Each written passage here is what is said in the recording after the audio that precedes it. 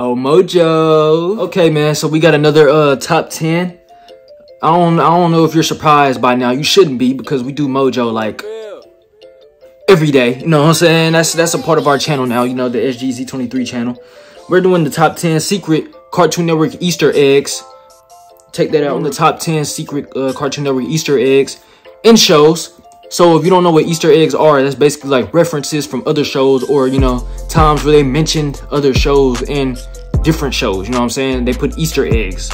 That's what they call it, Easter eggs, in those shows. So yeah, let's stop talking. Let's listen and let's get right to it. You dig? Wait a second. What was that? Can you go back? Can you rewind? Maybe I should get talked about for that dab, because I ain't gonna lie to you, that wasn't supposed to happen. That was not supposed to happen. That was not planned. Please get on my ass for that. Before we begin, yeah, when was the dab has been retired for a long time now. Subscribe to our channel and ring the bell to get notified about our latest videos.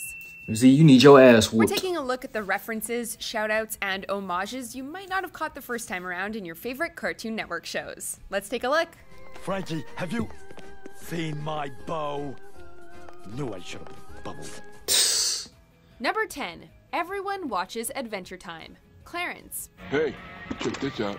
Adventure Time was one of Cartoon Network's I wouldn't say everyone, Clarence, humor, lovable characters, but and deep lore. Everyone should give it a try. Tune in. Hey, dude, we made most definitely. Characters seem to love the just very informative. Clarence, a character named Chad tunes into Adventure Time while on a camping trip. Over on another offbeat comedy called We Bare Bears, a student named Chloe uses the show as background noise while working on her homework. After catching these adventurous Easter eggs, well, Cartoon Network crazy. What to binge watch next. Let the real adventure begin! Number 9. Agent Ash Ketchum, codename Kids Next Door. The destruction of coffee, the adult's energy source. You don't have to be Detective Pikachu to uncover this Pokemon reference. During an episode of Kids Next Door, the young operatives plan an attack on adult coffee shops. When the camera stops on the crowd, we see a child with a red hat and blue and black clothing scheme.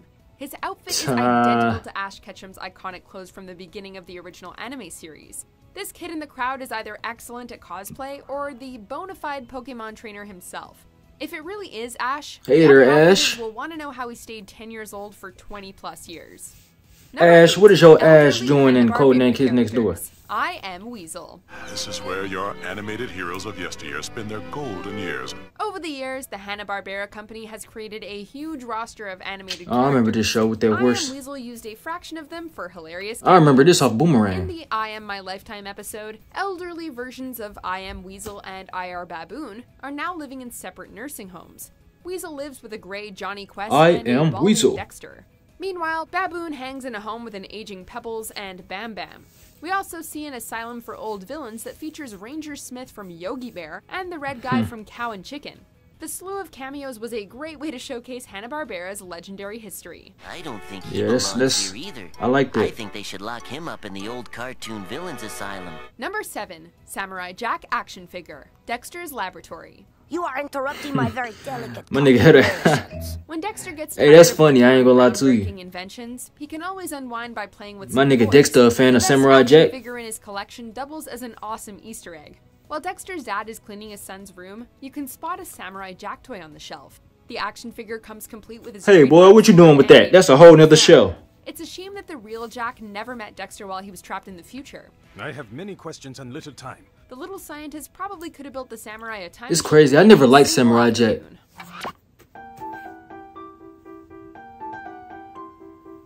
I just can't get into it. It's not really nothing. It's really just straight action. It ain't enough like, you know, storytelling. You know, talking storytelling ain't enough like romance and it ain't enough crazy shit in the show. It's just all about action.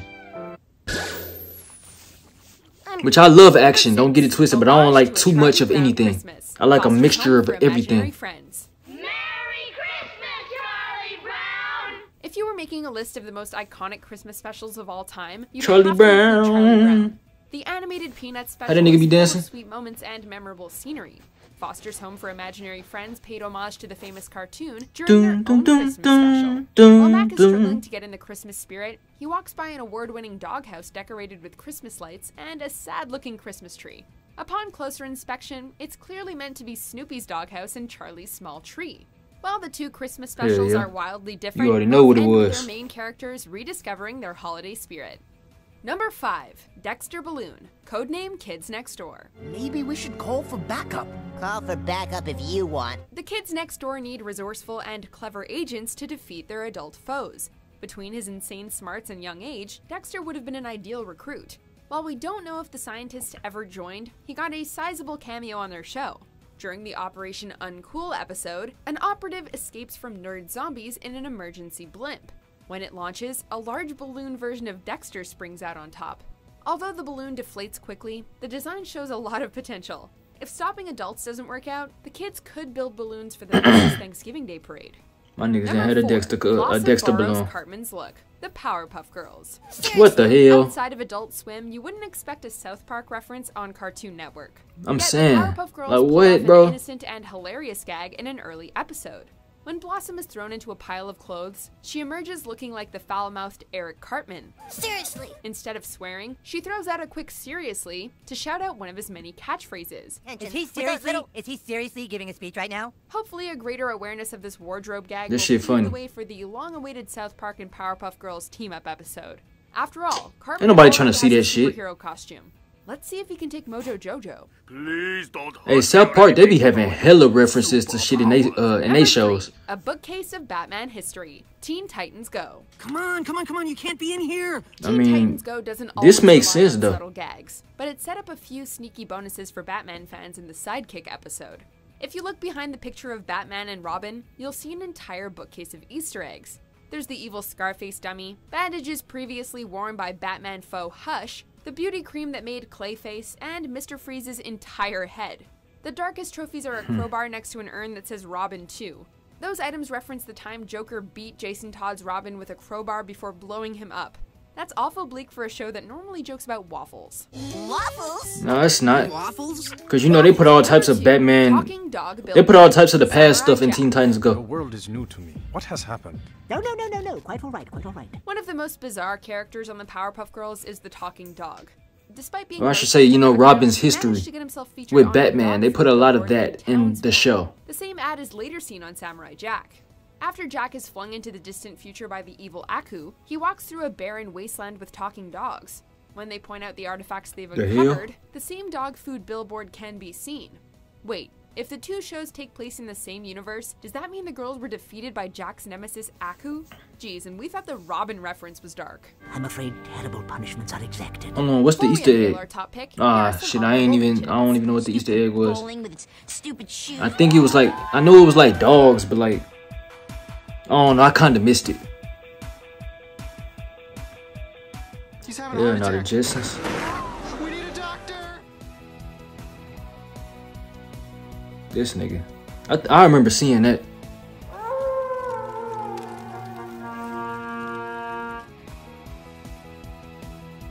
Yeah, I see it. He must be disturbed from his slumber. He becomes quite vicious when alarmed. Counting on it. Number Oh, 1, I remember that episode. Class with the Powerpuff I haven't Girls. seen that episode in a The while. Powerpuff Girls. I can't disprove your stupid imaginary friend's existence. Even a boy genius like Dexter needs to start his education somewhere. He just so happened to have some extraordinary kindergarten classmates. In the Powerpuff Bluff episode, Dexter can be spotted sleeping next to the girls during their school nap time. He appears in several other episodes as either a bystander or a doll. His sister Dee Dee and her imaginary friend also receive brief appearances of their own. These cameos might have been suggested by Gendy Tartakovsky, who created Dexter's lab before working on the Powerpuff Girls. Thanks to him and his fellow animators, we may have only scratched the surface of Easter eggs. on I the see channel. Dexter So and what do you the guys Powerpuff think? Girls have a Did we miss real anything? close Let us know in the relationship. comments below. My nigga Dexter probably done ran through all of them. And you know what I mean when I say ran through. You did. Yeah, that was the video. You know, that was cool seeing all these shows have like them little crossovers like that. You know what I'm saying? Some shit that you basically just had to like, you know, pay attention to catch on to. I like that Cartoon Network does that. You know, it's nice. You know what I'm saying? It's nice. I can say that. It's nice. But anyways, yeah. Tell me what y'all want next. Comment down below. Because, you know, I will see it. And I will consider it. But anyways, yeah. Z23. We out this bitch. I hope you having a blessed day today. Because if you not, well, keep your head up.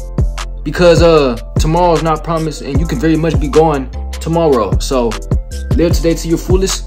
Make it to tomorrow, because hey, everybody don't make it to tomorrow, and everybody is not living how you're living, bro. How you're living today may be lavish compared to others. You know what I'm saying? Keep that in mind. But 3 God out this bitch.